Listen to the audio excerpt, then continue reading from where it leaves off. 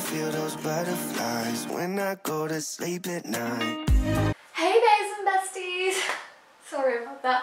One of my classmates told me that I should use that as my new intro, but I'm not so sure about it. Anyway guys, welcome back or welcome to my channel. If you're new here, my name's Getria, and today we are testing TikTok art hacks yet again. If you guys want to go check out my old TikTok art hacks video after this one, they'll be up in the iCards and down below in the description box. Anyway, let's get on with it. And don't forget to subscribe and comment down below your favourite art hack from this video. Okay, so the first one I tested was some different colour pencil blending methods. As you guys can see, here is the TikTok.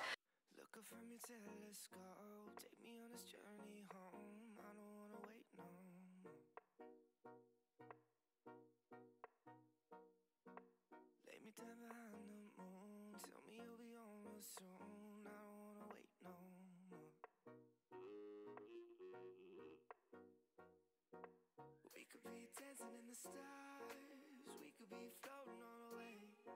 As long as I'm safely in your arms, and it don't really matter where we stay. And basically the three methods were baby oil, olive oil and nail polish remover. Unfortunately, I didn't have baby oil, or I do have nail polish remover, but I just couldn't find it. Anyway, so I decided to use some olive oil and test out how well it would blend together colour pencils.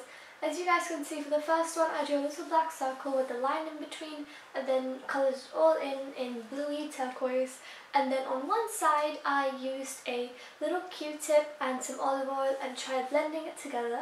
As you guys can see, it did really well. The colour pencil blended really awesomely and it just looks really good. But I also decided to test it again using different coloured pencil to see how much more difference it would make.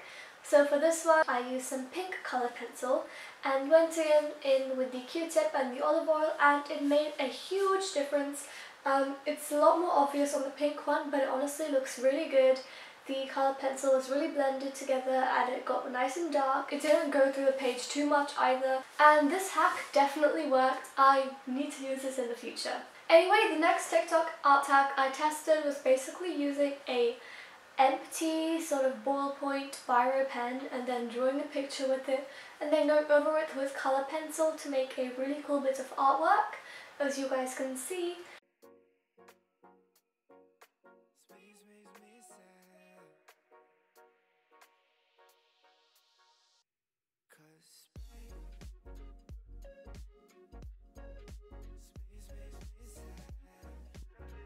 Basically, I knew that this would work, but I still decided to try it. So as you guys can see, I just drew a little like flower using my empty ballpoint / biro pen. I have way too many useless old pens that don't work anymore, so this was great. So I did that, and then I went over it with some purple pencil and it worked really well, as you guys can see. I also repeated it using the same biro, drawing a different picture and going over it with a blue pen. Now, I'm presuming the deeper you go, the more obvious the picture is, but then again, you don't want to pierce a piece of paper. I would just say try it out and experiment and see how well it works for you, but it does definitely work. So for the next one, it was a DIY stylus, and technically it is art, but you could also use it for not art, if you know what I mean.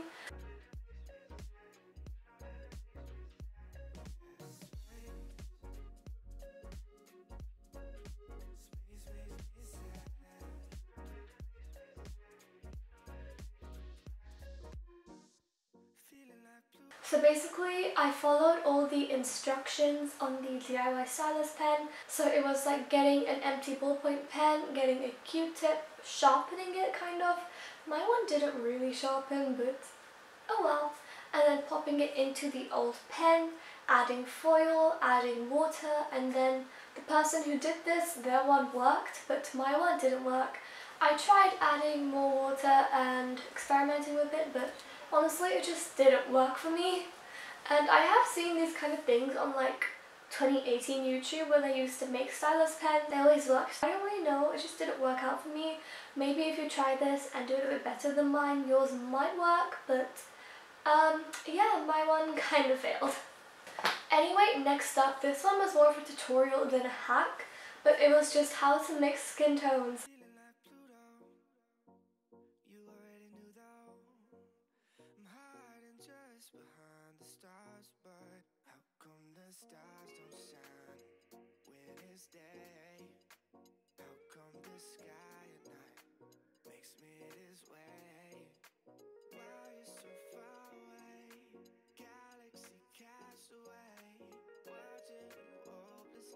and this was really important for me because I don't know, I just can't mix skin tones.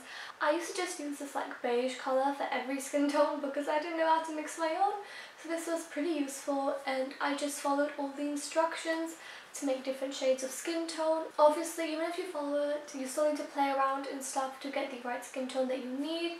But I think this is a pretty good base for how to colour skin tones and stuff. And it worked really well, so I would definitely recommend using this as your base for mixing skin tones. And after this, I decided to make a whole like painting using my new skin tones that I had made. And I'm sure you must have seen this on Pinterest, where it's like your body up to there, and then there's like flowers coming out of your neck. And here is where the next hack also kind of came in.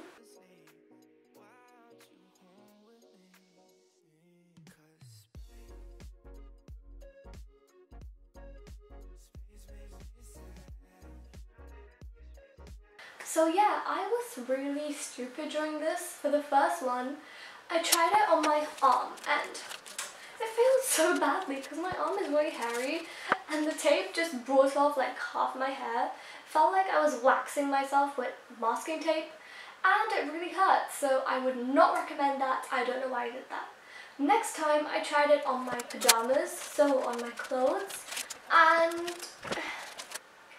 it was a bit weird. So like the one before, it came out with lots of hair. I don't know. So that wasn't really the best. Yeah. Anyway, I decided to try this again, but instead of putting it on myself or on clothes, I decided to do it on the table. So I just like repeatedly stuck it on the table and pulled it off and stuck it on and pulled it off, and then I put it on my piece of paper. And yeah. Anyway guys, here is a little time lapse of me doing the, I don't know what you call it, but I did a little painting of that, and here it is.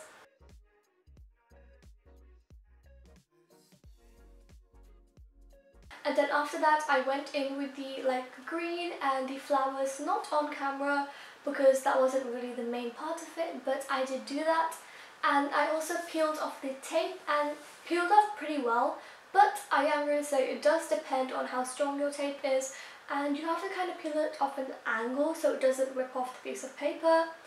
And also I had left the tape for about a week before I peeled it off because I took a gap in between my painting. I think it is super pretty. I don't do many green stuff, so this was really fun. I love the whole skin tones that I made, and also for the background I used turquoise and pastel green to make it because I couldn't decide between the two. And the sunflowers were just really simple and really easy.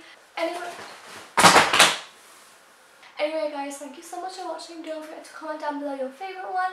Also, don't forget to subscribe because about like 80% of my viewers aren't subscribed. So if you all subscribe, that will honestly help me grow my little YouTube channel so much. And anyway guys, thank you so much for watching. You really make me wanna fly. Cross my heart and hope to die.